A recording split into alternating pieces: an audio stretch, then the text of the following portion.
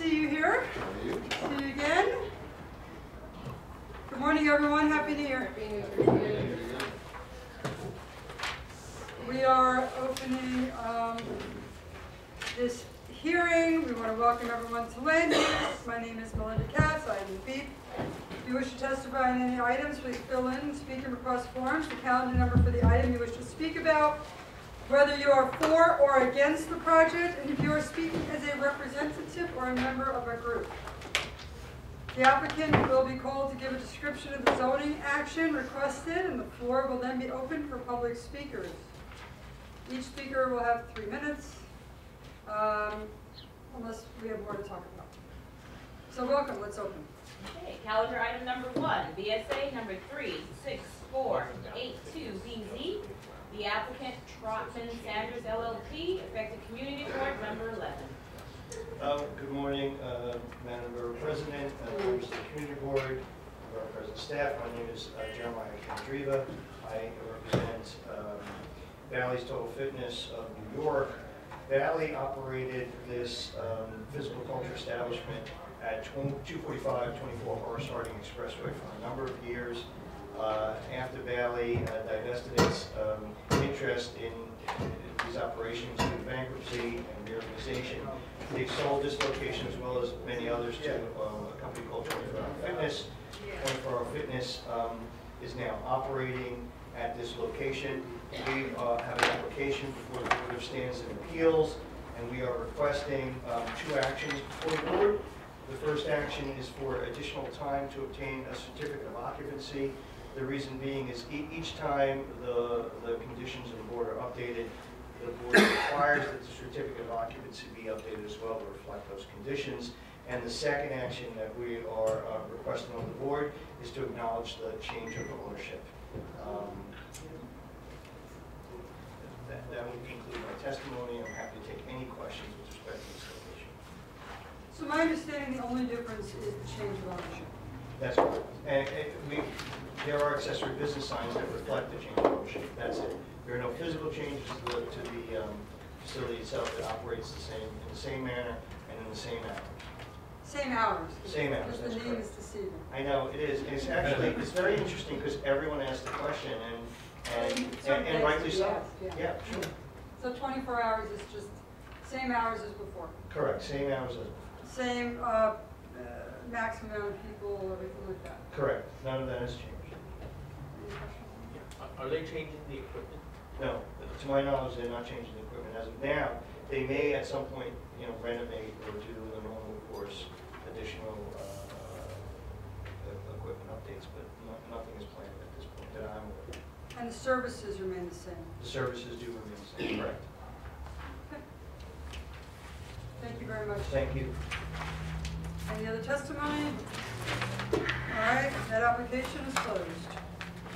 Next item, calendar item number 2, BSA number 6791BZ. The applicant Eric Palatic, PC, effective community board, member 11.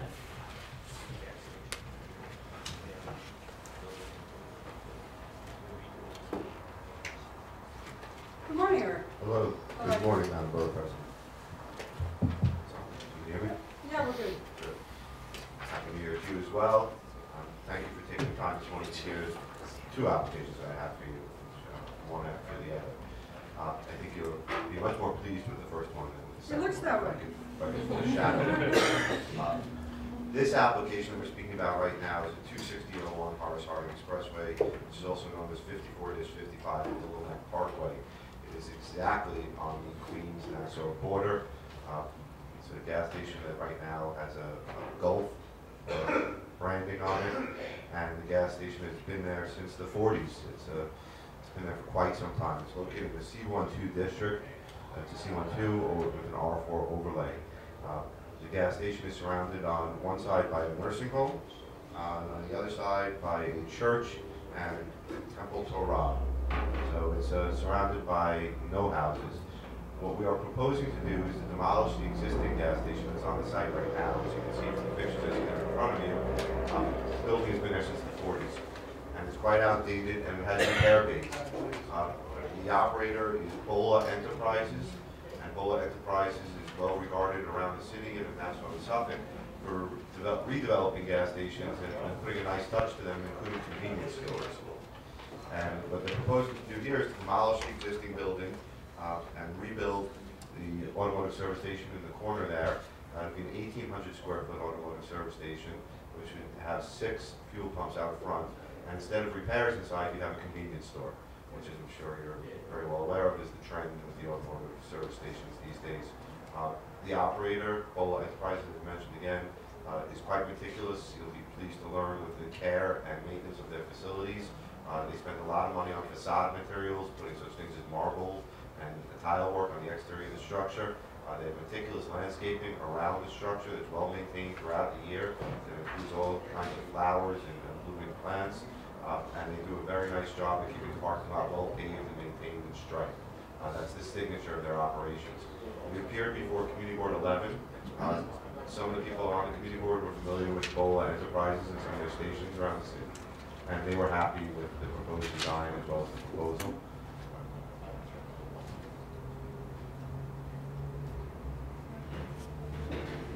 What's right now, you have a snack shop, right? Or, It's a tiny little area where you can walk in and get something. so what's going to be the size? The size of the new building is going to be 1,800 square feet. Right now, the existing structure is 2,500 square feet.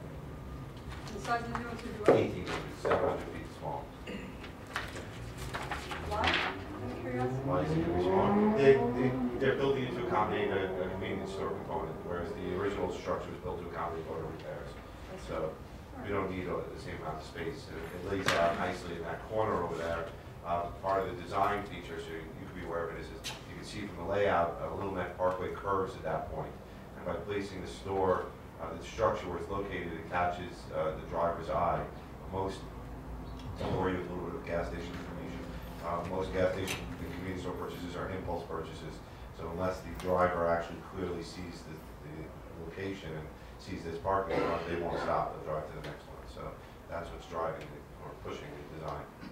Forgive me for not knowing this, also a little bit of gas station store trivia, but it's run by Gulf then? No, it's going to be branded by Shell when it's done. It's By Gulf Shell. Station But now. it's run by the same organization that runs the gas station. Not now, no. Everything is changing. Everything is changing. The owner of the property sold the property to our client. The owner of the property right now that operates as a Gulf will be leaving the property. Our client, Borough, will be operating the property, and that company will be rebranding it from a Gulf station to a Shell station. And the Shell station runs both facilities. The Shell is gas just station and the Shell is just what they call the flag flying over it. It will be operated by Borough By Borough, Enterprises, okay. which is a local. Alcohol being sold? There'll be not hard alcohol, but there will be beer and wine coolers. Do we have a comment?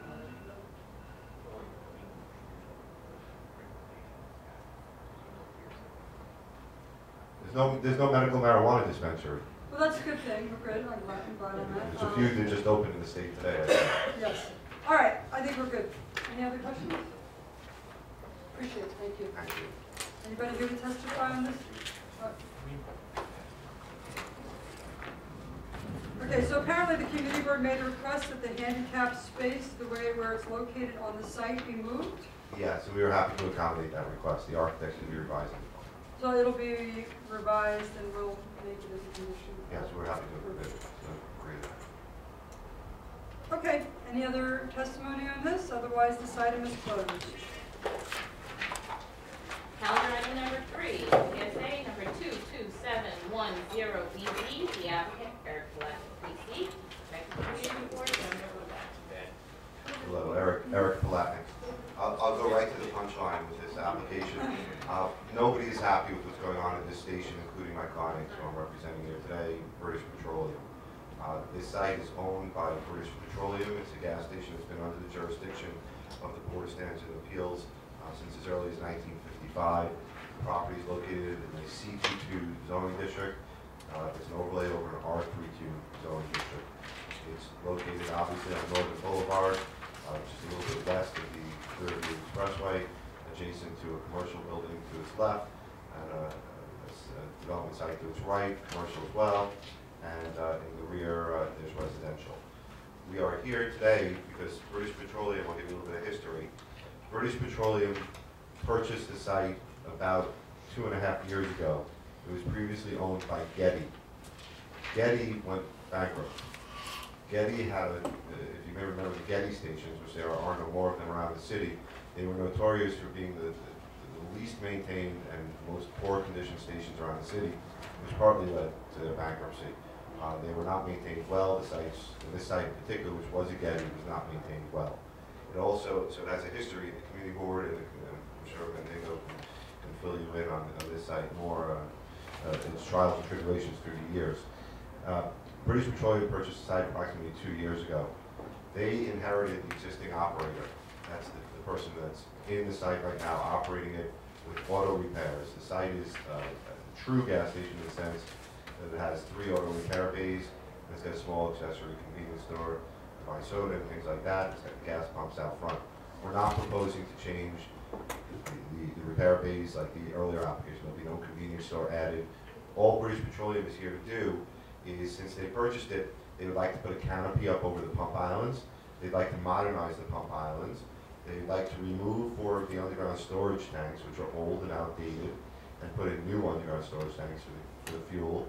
And they've already changed the signage on the property to reflect British Petroleum, but because it's a PSA approval, they weren't allowed to do that. And they did that unlawfully without the proper approval from the Board of Standard Appeals, changing the signage without the PSA approval.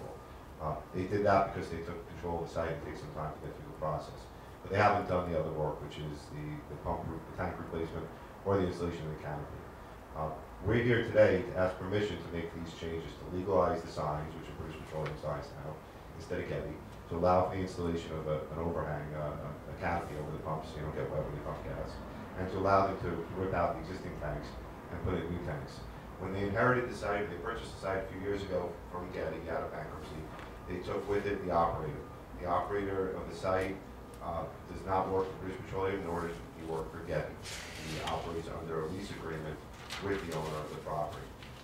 British Petroleum is now trying to terminate that lease agreement. It has been actively engaged in internal actions, notifying the operator that he has a certain amount of time now to vacate the premises. I don't know the exact time frame, but if he does not vacate, they are going to bring you into state Supreme Court to force him to vacate the premises. And the reason is that he's not operating, never mind what the concerns of the community board are, which are rightfully placed here, that the site is kept horribly. There are junk cars kept on the property. I happen to be a car aficionado, as Stevens, the car shows I've run into that. And these cars that he's got there are not collectible kinds of cars. They're just junk cars. He has them littered all over the property. He's got tow trucks on the property, and he's got cars awaiting service that could be maintained in a much better scenario. So we're hoping that we'll have the tenant out of the site in the next few months, and we can at that point bring the site into a pleasant operating scenario. Who's the tenant? I don't know his name. I'm not privy to his name. But he's, like I said, they are trying right now, making aggressive efforts to cease his operations at the premises. But I'm unclear. So BP owns it and they rent it. BP owns it, and they have an operator agreement. That's what a lot of these When does the stations do. operating agreement end? It doesn't end, I'm not privy to it, but it doesn't end right away. And they're trying to force it to end right now due to violation of the operator's contractual terms of British Well, I Petroleum. would assume. The maintenance of the property is not up to their specs either. Right. How long has BP owned it? About 2 years. And they inherited the lease? They inherited the lease, correct. And you don't know when the lease is up? I can find out that information before back. I mean, I think that's kind of important, right? When is the lease up? I mean, what have they done in the last 2 years to get the tenants out for violation of the contract? Well, they've given, we can provide a history to you. They've given numerous warnings pursuant to the lease agreement. There's a cure phase, which the tenant gets the benefit of. They've given all of the warnings. The tenant is not accommodated with the cure phase, and they're now at the point where they have the legal right to take action to evict. But the applicant is BP Gasoline. British Petroleum, they own the site. Correct. So I know I'm just a poor country lawyer, Right? but No, you're not. if BP Gasoline is making the application, I assume there has to be some sort of approval or that it's okay pursuant to the lease that they now hold. No, what's okay? That they're changing this property that they leased to this tenant, that You don't see, you know who that is, right? So. I don't have his name, but he is Right. not, he doesn't have any rights to the improvement of the property. He doesn't have any right to say, To the even though I have a lease on this for 10 years, this is how I want to lease the property, and this is No, what I expect. no, it is very specific requirements that he adopted when he signed into the agreement with them as to how the site must be operated, who has control over the structure as far as its maintenance, who has control over the site operations, and it all falls in the hands of Bruce Controller.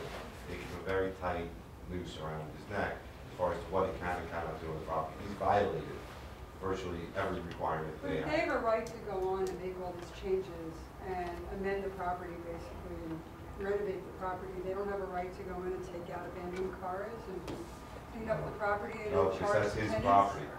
He has the right to repair cars. He has the right to repair cars. We don't have the right, right now, we have the right to evict him. We don't have the right to actually physically go and remove his property. We have the right to remove him. But so long as he's operating under his current lease, he has the legal right to stay there. We're not pleased about it at all. I can give you communication if you'd like from British Petroleum further supporting this, to show you their discontent with it as well. This is not the image that they're seeking to portray, and they're not happy with it at all. It just seems odd to me as a lawyer, right, that they have a right to go on, BP has a right to go on, renovate, dig up the ground, do all these things that the tenant may or may not want, but they can't manage to go on the property and clean it. No, because they have the right under, I can see you, it's a little murky.